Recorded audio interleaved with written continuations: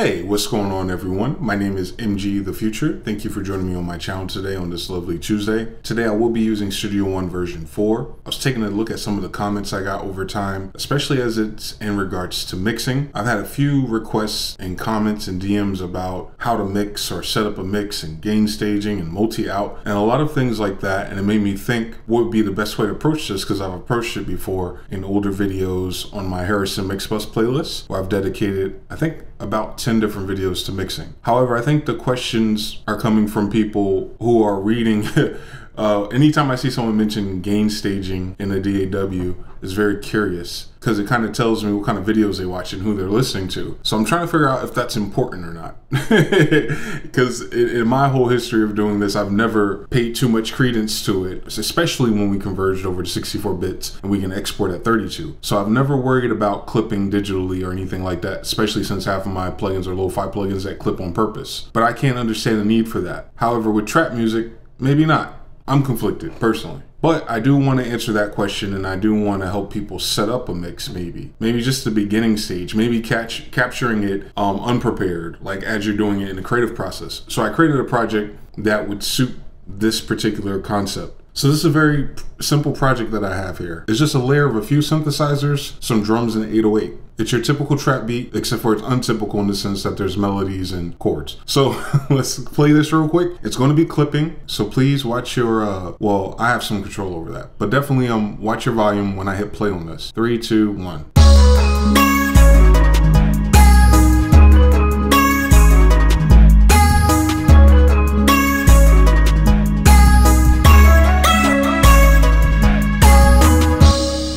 So that's peaked on purpose. I'm playing it in my loudspeakers in my room, and everything but that voice patch sounded fine to me in the creation process. Like, I would normally grab the fader and turn that voice down, but in this context, I haven't done that yet. So I'm gonna take you through all of that, which you should do. And in my humble opinion, the smartest thing to do is probably just to turn all your faders down, right? When you get to the point where you have all your ideas and all your drums and everything, just turn everything down. I ain't even arranged yet. So this is just the mix setup. This is the basic mix outline, right? So now I just got drums. And by itself, my drums aren't peaking anything. It's the buildup of low frequencies that push that over the edge. But before I try to negotiate that and fix that in a basic mix context, let's separate these drums out. So when people deal with multi-out in Studio One, the option to enable it is this little arrow pointing to the right here. These channels 1 through 16 are your multiple outputs. You just check them off to get the mixer track in Studio One for it. That's it. So to my brother who speaks French, who's asking that all the time in all my videos, the option is there. You enable that, and then within Contact or whatever instrument that you're using, for the sound where it has outputs, you choose the corresponding outputs. So channel 2, channel 2, channel 3, channel 3. That's it. And that list is a little bit easier. So kicks on channel 1, you see channel 1 there, and only channel 1 is enabled. So I'm gonna choose my kick, go here, and Atlas added this feature called sequential. So now each sound goes 1 through 16 up. All I have to do is enable the channels that I'm using. In this case, since I don't know, I'm going to enable all 16. And as you look at my mixer across the bottom, it's already filled up. So now when I focus on these drums, I can see which sound is which. And most importantly, I can see what I'm not using. I'm not using 5. So now that I can see all my sounds and mute the ones or hide the ones I'm not using, I go through and rename these.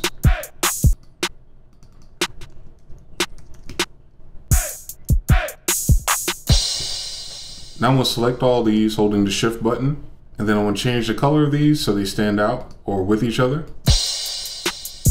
Now, in terms of gain staging and leveling, there's a couple things to consider. When you think of gain staging, you're thinking of the flow of your sound into a plugin. So there's really simple plugins to do this, or to make sure you're on point when you do this. And I believe Presonus has one. There we go. So this particular plugin is called Mix Tool. So for instance, if I was focusing on this kick and it was ignorant and distorted, or clipping into the red or over 0, I would put Mix Tool first in my chain before I hit any other plugin. So for instance, when companies like Isotope Ozone give you the suggestion to come in at -15, you can do the same thing here. While my kick is playing, if it's too hot going into my plugin, I put Mix Tool first, turn it down, pre-fader, and then run my compressors and EQs after it. Supposedly that makes it sound better in the processing or gives you more headroom. For instance, if you're in an EQ and you're gonna boost the low frequency of your kick and you're gonna do like a boost of 6 dB, then you may wanna give your EQ room before you do that so it doesn't distort or clip within the equalizer itself. So for that case, a lot of plugins, at least modern plugins, are putting input and outputs on the plugins themselves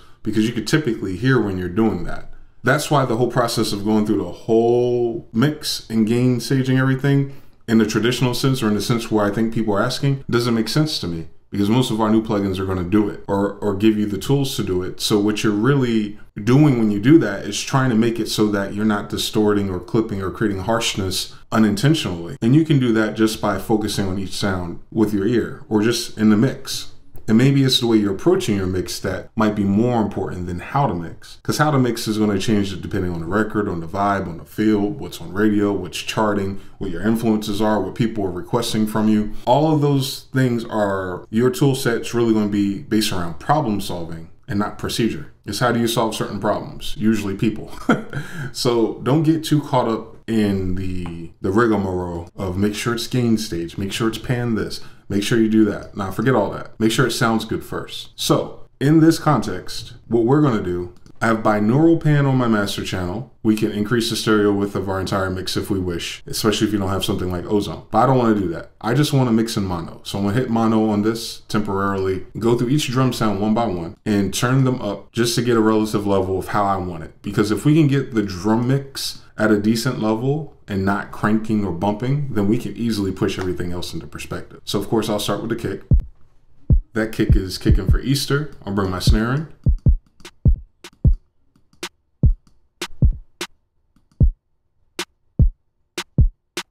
I'm gonna keep my snare kind of sharp.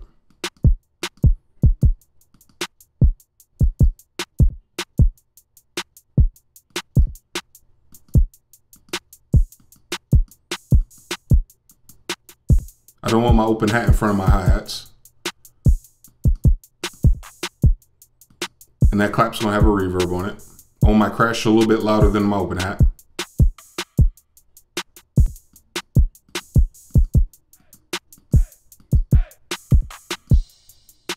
Voices are usually as loud as the hi-hats because they're so intermittent. Now what I want to do is worry about the panning. The panning, people look at like graphics and images of a drum set and mirror that. You know, the hats and open hi-hats on one side, the toms and the floors. Like almost every mixing engineering forum site kind of gives you that layout, but they don't ever do that for hip hop, R&B, or urban music. And you kind of have to ask yourself why, considering it's the biggest genre for years and years. No one's actually ever tackled what that arrangement of panning looks like. However, you can freestyle it. I honestly don't think it makes a difference. I would say the ones that keep rhythm, keep it in the center. So kick, snare, hi-hat could stay in the center. Your hi-hats can move off center a little bit though. One that's common that I hear a lot when I listen to music in headphones is that they'll tilt the hi-hat over just a little bit to the left. So if I move my open hi-hat over to the left, then I could probably move my rim shot, which is a rhythm element too, a little bit to the right, depending on how it feels to you. It really, there's no exact rule for it. Open hi-hat, I want to keep it on the side of my hi-hat, but further out. And that crash that's intermittent, I'll move that way further out too, since it happens on a downbeat. And then the Vox, I might auto pan it. I might have it go back and forth since you really can't pick a side because it's voice. There's really no right or wrong. I guess that's what I'm trying to get at. So I'm gonna take this auto pan, a slow pan sweep, so that's 2 bars. That's gonna happen on my voices. My clap is dead center. It's gonna need a reverb. I'm gonna use mixed reverb, nothing crazy. Give me like a big shot. And then the rim shot's fine. It has reverb built into it. The crash is a funny thing. I'm gonna put a beat delay on that. So when the crash happens, it's trust me, I'm freestyling this. I'm not really sweating the technique. I want to adjust the mix on all this stuff too in terms of wet versus dry. I'm making sure this is going back and forth. It's staying on one side at the moment. There it is.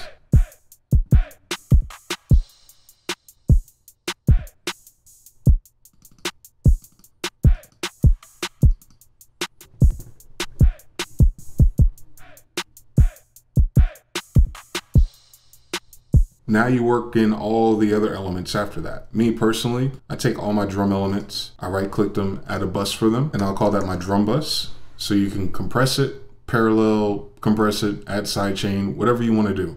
This is a little bit more intermediate. But on a beginner level, you just want to set the levels while you're in mono. You can use binaural pan to do that in mono, and then bypass it when you want to put your mix back. Because if I put it back in mono, it sounds like this. Everything's still centered. Then it opens up.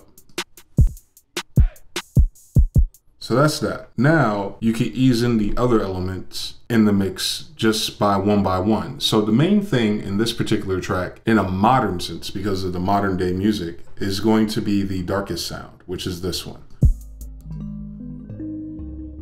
Right? It's kind of like an ARP, it's kind of like a pad.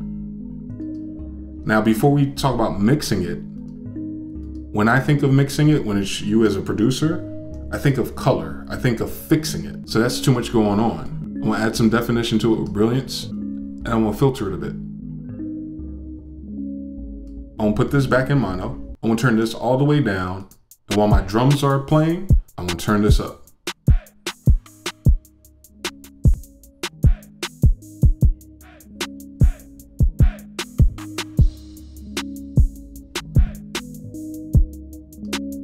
I don't want it in front of my snare. I want it lower than my snare.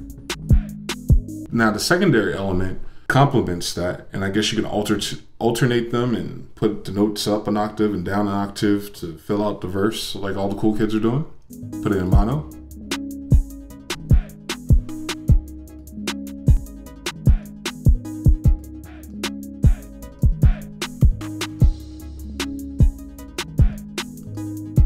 Same story, I might want to control that.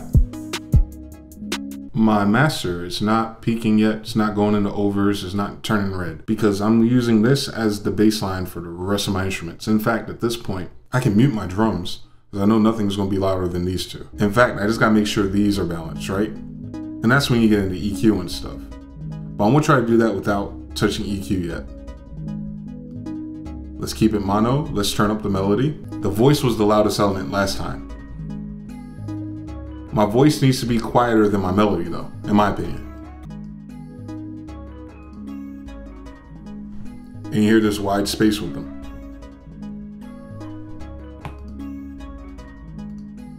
Now to help me control this, I'm gonna binaural pan these as well.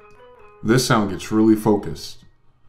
I'll move that to the right, because a lot of leads in hip hop seem to be panned right. I'm not sure why. And you can control how far right it is, which is dope. And what's crazy is it's in its own frequency, its own space, way over here. Although my ARP and my plucks are right here. So it's out the way. Now with the voice, I can copy that and just switch sides on it. 80% left instead.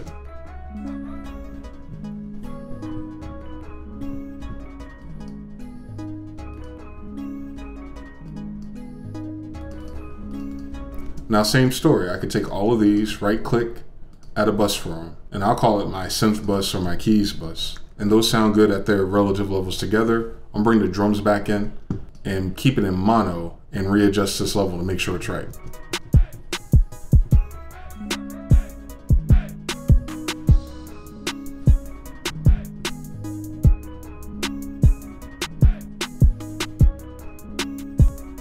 It's missing some highs. So you could put an EQ in your key bus and just raise the highs or deal with the tilt a little bit. So I'm gonna do that first. Let's deal with this high frequency. So around 3K is when it comes alive. So it should die again when I turn this off, right? So I just gotta turn that boost down a little bit. And that's why you wanted a gain stage. You notice in this plugin, you can monitor the output and input. The gain staging is so that you're not going over here, 0. So when you press this up, let's say the max it goes 12, it doesn't go on the red on output. That's all gain staging is. Don't let it get to your head. But I'm not going over even if I did do that, right? Because this plugin is controlling it somehow, some way. That 12 boost does nothing to this. It's negligible. So right around here sounds good. I want to dip it at the same time because they said that's the trick they put in this plugin.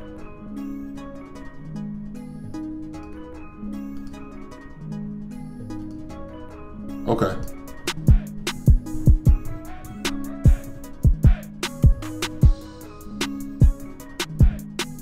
There's like a 12 dB difference, but like I said, a lot of SoundClick producers and people keep that space. And what happens is you end up getting your loudness back or your glue back when you deal with mastering. And that's what L2 is for. I'm actually going to show you guys that. So last and probably not least is bass. I save bass for last because if you try to mix while the bass is playing, all your frequencies and everything else, especially the low and low mids and your volumes, are going to be off. So now you can just sneak the bass back in.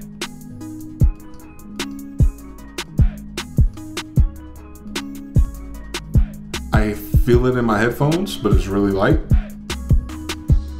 And the urban stuff is a little bit more exaggerated. I'm still not going over here.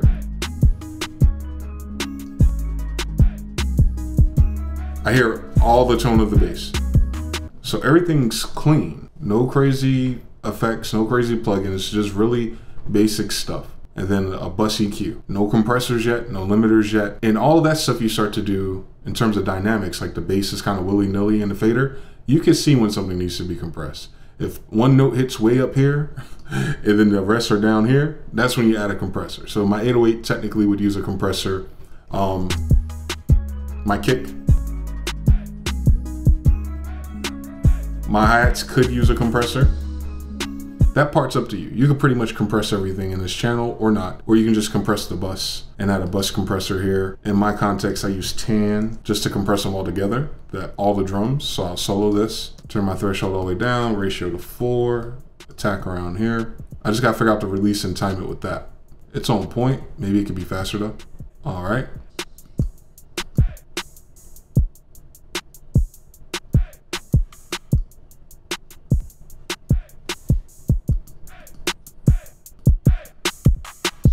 So my drums are way more alive. No damage to them yet, no overs yet. But if I turn that off, you see how the kick and everything kind of disappears. So when I do a bus compressor on my drum bus, now I gotta recompare it to everything. So when I unsolo this, I gotta see if I need to turn this fader up or down.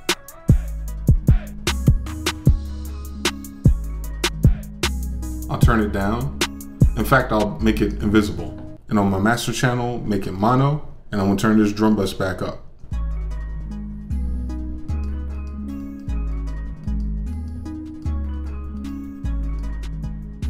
Too low.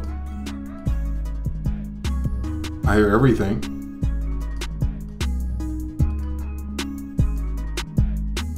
That's better though. And it's not where it was. I hear the hats, I hear the snare, I hear the kick. But I might push it a little bit more because that's where I'm from. That's good enough for me. Back in stereo. Plenty of headroom, plenty of everything. So finally, you would export that whatever you want to do. You could put EQ on the master channel. You could try to color it yourself. I personally don't have time for that. Just as you get older and you realize you're doing 100 of these a month, you probably have a template actually. You probably have a chain already ready for mastering. So since this is the hook of my song or every instrument playing at once, the master assistant will base all of its decisions on that.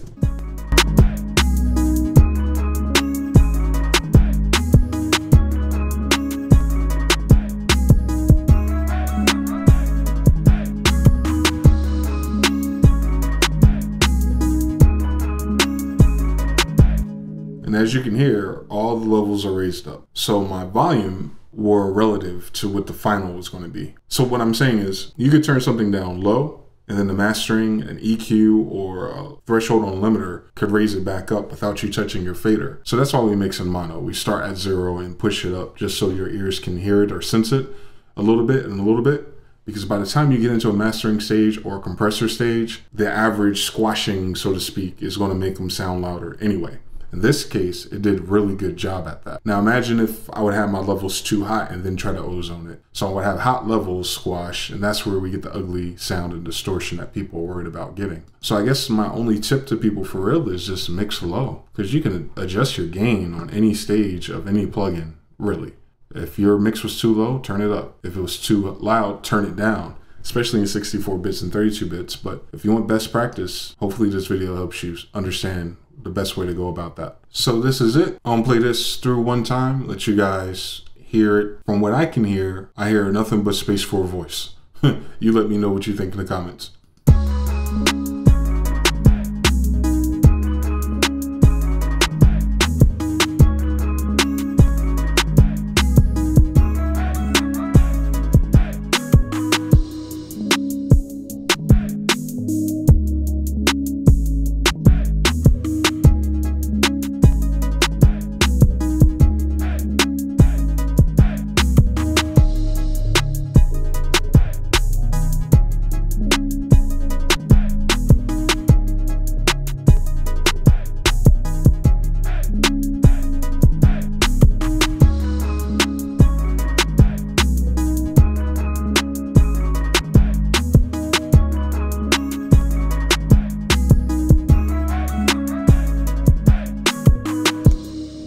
Go for clean over stylistic every time until you get to the point where you can afford to go stylistic. But you'll know that. You'll have the budget. You probably won't need me anymore.